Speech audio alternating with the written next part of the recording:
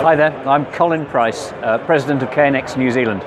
Delighted to be talking to you today and welcoming you to the KNX National Group stand.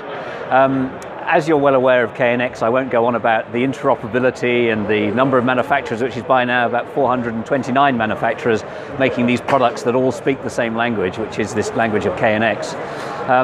Here in New Zealand, KNX has evolved over the last 4 or 5 years to becoming now part of the vernacular within the building engineering environment.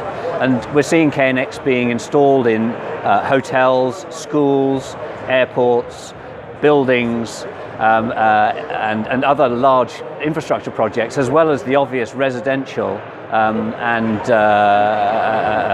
commercial space.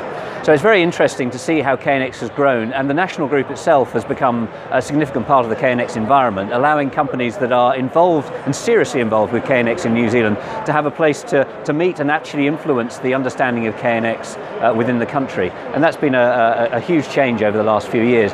And what we're just doing now is introducing the KNX professionals, which is a regular grouping of people coming together and talking about KNX for the promotion of the protocol in the country, specifically to do with approaching consultants and architects and engineers and engaging them with the concept of interoperability and the availability of so many products from so many manufacturers. So please do visit our website of the National Group, which is www.knxnz.org, and come along to the next KNX Professionals meeting if you can, and we'll see if there are any cupcakes left. Thank you.